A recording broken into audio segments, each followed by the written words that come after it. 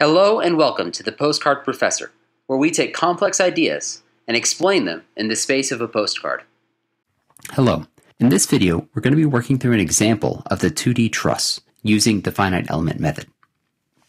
So just to get a quick picture of what our truss is actually going to look like, we're going to have two elements with three nodes, and there will be a load on this outside node that we're going to call P. Let's number our nodes and our elements.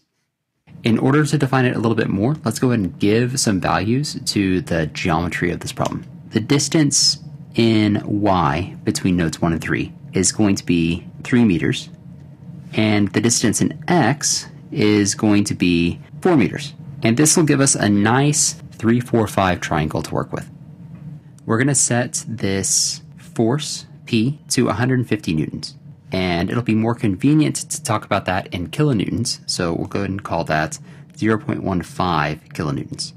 And then finally, we need to go ahead and provide the material properties and geometric properties of these truss elements themselves. And if you remember, the stiffness of a truss element is EA over L. For element 1, we're going to give that a value of 25 kilonewtons per meter. And then for element 2, that's going to be 20 kilonewtons per meter. Just using nice round numbers here to make the math a little bit easier.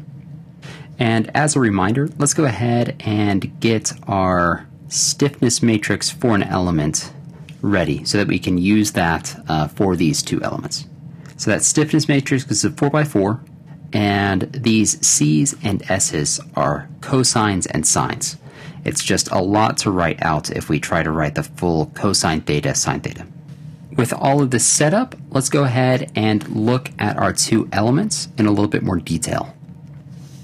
So element 1 was between nodes 1 and 3, and we want to define the forces acting on those nodes in the global reference frame. So these will be in x's and y's rather than psi's and etas. So this is the force in the x direction on node 1 for element 1, and then the same thing for y. This is going to be the force in the x direction on node 3 for element 1, and likewise for y. For element 2, we have a nice clean horizontal element, and the forces here are going to be the force in the x direction on node 2 for element 2, and the same thing for y. And then the force in the x direction on node 3, element 2, and the same thing for y. We need to build the stiffness matrices, and we're going to need the cosines and sines for those. We already have the EA and L for both elements, so now we just need to define the cosine and sine.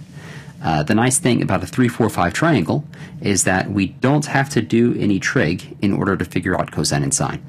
We know that cosine is the x component divided by the hypotenuse. And so the x component was 4, we said. The hypotenuse was 5, and so this is going to be 0.8. Likewise for the sine, the y component is going to be negative 3, because we're starting at 1 and going to 3, and the hypotenuse is still going to be 5, and so this is a negative 0.6.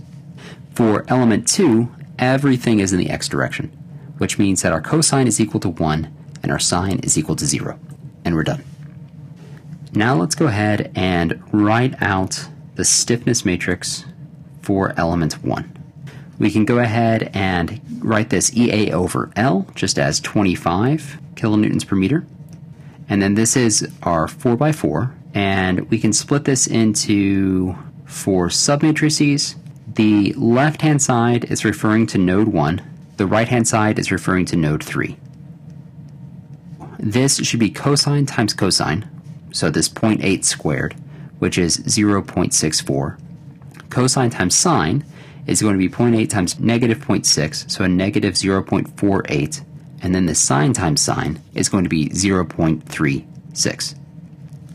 And with those values in hand, we can go ahead and fill out the entire matrix. And then we'll do the same thing for element 2. So the 20 kilonewtons per meter will come out front, and this becomes very easy because everywhere we have a sign, we can just put a 0, and then 1 times 1 is just 1. And so all these cosine times cosines are just going to be 1. And now with both of those in hand, we can finally go to assembly. We need a vector of 6 forces here. We're going to organize these by node. So this will be node 1, node 2, node 3. And then we're going to go x and y within each node. The force in the x direction for node 1, we only have one of those, and it comes from element 1. And then the same thing for y. For node 2, again, we only have one element, and so this will be fx2, 2, and fy2, 2. And then for node 3, there are 2 elements attached to it, and so we're going to have fx3, 1 plus fx3, 2, and then fy3, 1, fy3, 2. So this is summing up all of the internal forces acting on each of those nodes. And that will be equal to a 6x6 stiffness matrix, which will be multiplied by our vector of displacements. So for assembly, we need to split up this element matrix into its component pieces. This is where these nodal values come in handy, just to remind us. This submatrix here is going to go in the 1, 1 position. 25 times 0.64 is equal to 16, times 0.48 is equal to negative 12, and then 0.36 multiplied by 25 gives us 9. We can do the same thing in the 1, 3 and the 3, 1 regions of our global matrix. So in the 1, 3 region, we are going to copy this piece down multiplied by 25. So that'll be negative 16, 12, 12, negative 9. And then down here, we're going to put this region. So this will be negative 16, 12, 12, negative 9. Now let's hold off on this 3, 3 region because we're also going to have some pieces from element 2. So element 2 exists between node 2 and node 3, and this top left region is going to go in the 2, 2 zone. We can easily multiply 20 by 1. We get 20, 0, 0, 0. This region will go in the 2, 3 zone, so this will be negative 20, 0, 0, 0. And the same thing down here. Now, for this last piece, we need to account for both the submatrix here and the submatrix here, because both of those are on the node 3. So the way this will work, we're going to have this 0.64 times 25, which is that 16. We're going to add that 1 to get 36. These are all zeros, so we don't have to worry about them for the other parts. So this will still be negative 12, and 9. And we didn't have any contributions to either the 1, 2 or the 2, 1 region because we didn't have an element between node 1 and node 2. So the entire submatrix for those regions is 0. So this is the system of equations that we're trying to solve. The next thing we can do is go ahead and apply our boundary conditions. The displacement at node 1 and at node 2 is going to be 0 in both x and y, because those are attached firmly to the wall. u1, v1, u2, and v2 all go to 0. The sum of the forces acting on 3 in the x direction is equal to 0, because we have no external forces applied there. So we know that this is equal to 0. In the y direction, we know that it's equal to negative 0.15. So this is our negative p. Now, these 4 forces are the reaction forces on the wall. So we can actually come back and grab these after we've calculated U3 and V3. So let's start off by calculating U3 and V3 from this set of matrices.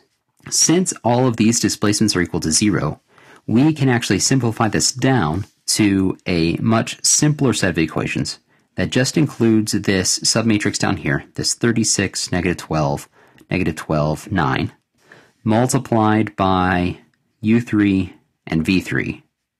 And that should be equal to the force vectors that we have over here, this 0 and negative p. This is relatively easy to solve, but I just plugged it into a matrix solver and got that U3 was equal to negative 0.01 meters, and V3 was equal to negative 0.03 meters.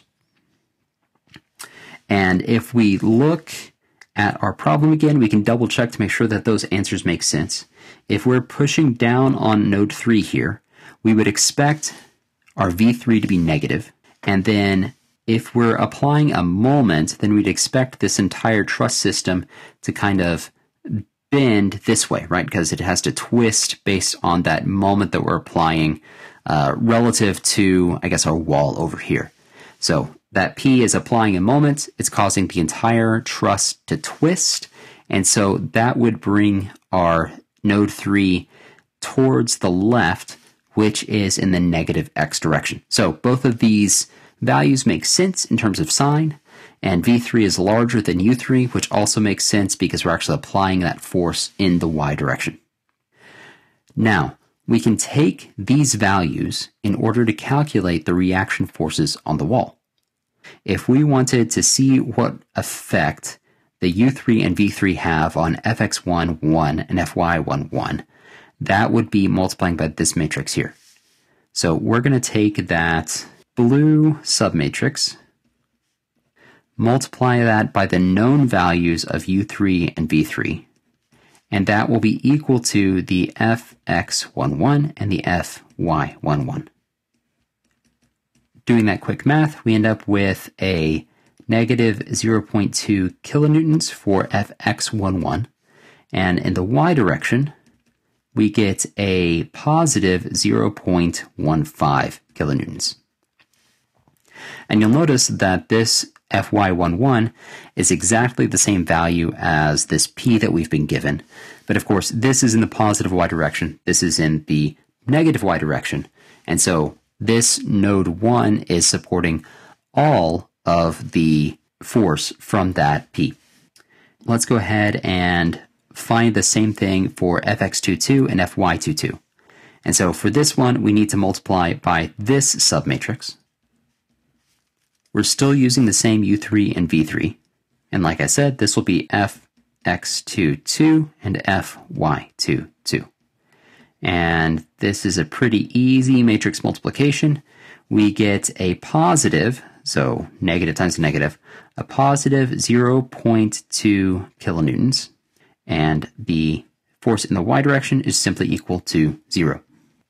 If we look at these x forces, we see that they actually end up canceling out exactly. There's no net x force on this little truss, but what these are doing is they are counteracting the moment that this P force is applying. So that is it for today. This concludes our nice little 2D truss example. Thank you for listening, and I hope you found this helpful.